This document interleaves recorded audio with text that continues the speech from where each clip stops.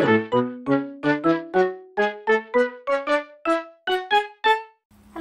and welcome back to my channel, and in today's video I'm going to be testing free art supplies which I ordered from Wish.com.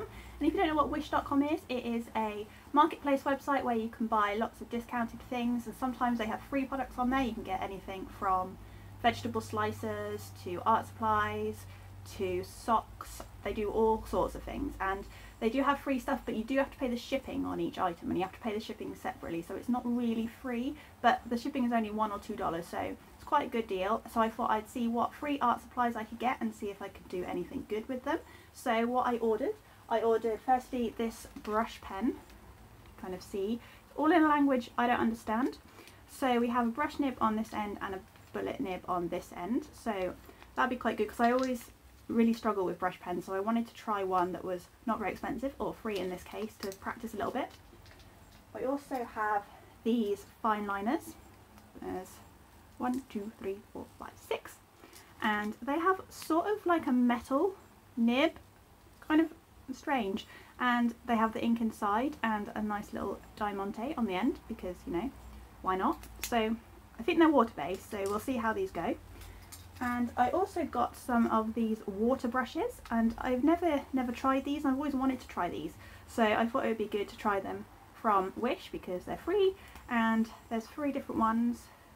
So you put the water in here, squeeze it, paint, rather than keep dipping your paintbrush in water. Never tried it, so we'll see how they go. And I also, because I'm a big child and I wanted to get a toy, I got these, what are they, UV pens. So you write with this bit here, and now like invisible ink, and then you pull this tab out, and then there's like a UV light that will read your secret message, so that's good fun. And finally I got this 2B mechanical pencil. I've never got a mechanical pencil in anything other than HB before, so it's a nice blue colour, nice colour, and it comes with some replacement leads as well, and an eraser, which I wasn't expecting, so that's good, points there. And also in this package they sent some really cute stickers, look at that, and this really cute little business card. So let's see what we can make with these free supplies. So I began by testing out the supplies first. I'm using some watercolour paper, just a small bit, because I'm using the water brushes later, so I thought it would make sense to use watercolour paper, but I didn't want to use too much, so I used 2 pieces, I cut an A5 piece into 2, so it's 2 A6 pieces, one for the swatching and one for the art.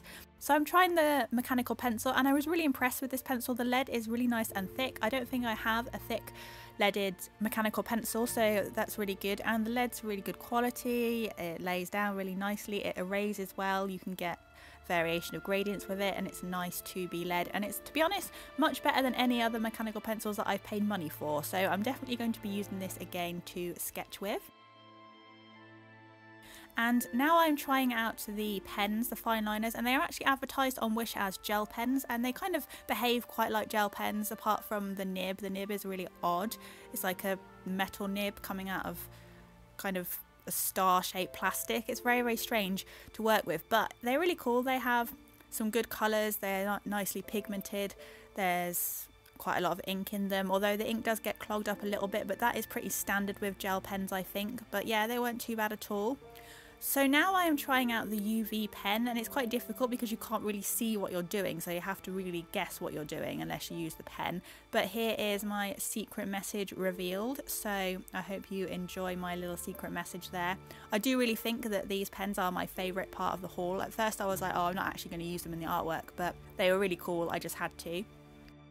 So now I'm trying out the water brushes, and never tried out water brushes before. And I wasn't really sure what I was expecting, but they were okay. A couple of the brushes, when you squeeze the water out, leaked a little bit, but I think that's common, especially with cheaper stuff. And I'm using one of my Cotman pans, and I am going to use the Cotman pan in the drawing just to make use of the water brushes. And I did try to break down the gel pens with the water brush, but didn't really work because I thought that it was just water-based ink. I didn't remember that they were advertised as gel pens. But so the water did break down the ink, but not in the way that I expected. You still had the harsh line, as you can see underneath the sphere there.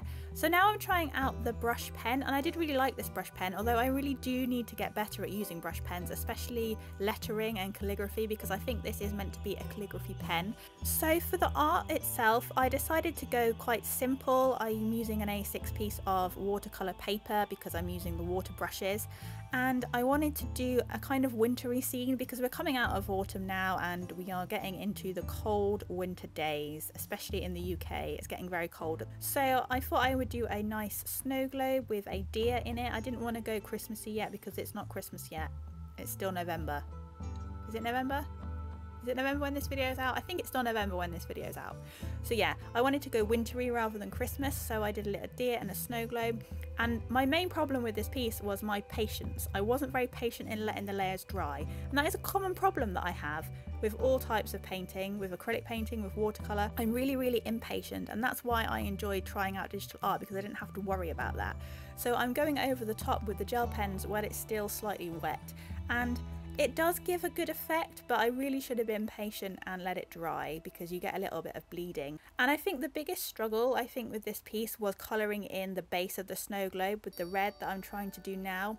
I did try to break it down with the water to, you know, so it wasn't a big space coloured in with gel pens, because that would take a long time and I'm, like I said, very impatient. You can't get the seamless transition from the pen to the page, if that makes sense. You get the harsh line even though it does blend out as well. Not really explaining myself very well, but I think you can see what I mean. I wanted to do something to do with Wish because I'm using free supplies from Wish, so I wanted to kind of get that in there. And I did really like all of these supplies. I think they were all really good. There wasn't a single supply which I was like, oh, this is a bit naff. And considering they're all free as well, or not quite free because of the shipping, but you know, they're $1 or $2 each. They aren't bad at all. And I think my favourite were their UV pens because I think they really pull the piece together. So if you're new to my channel, before the video ends, just quickly welcome. My name is Katie. I make art videos, I do lots of challenges, speed paints, all that kind of thing. I have a little mouse character called Charlie, so I'll leave a link to him up above so you can go and check him out. Do feel free to subscribe, and if you like this video, you know, emotionally, please do leave it a like down below, as that really does help me out.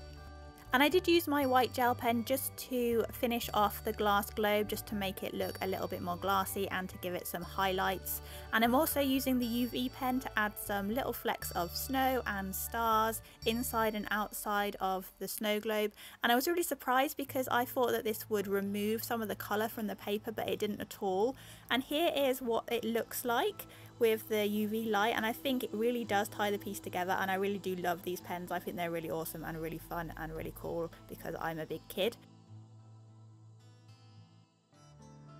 And also here is how it looks in the dark with the UV pen, and I think this looks really magical and really fun, and I'm really pleased with how this turned out. But that's all for today's video. Thank you so much for watching. I hope you enjoyed me making art with free art supplies from wish.com, and I will see you next Thursday. Bye for now.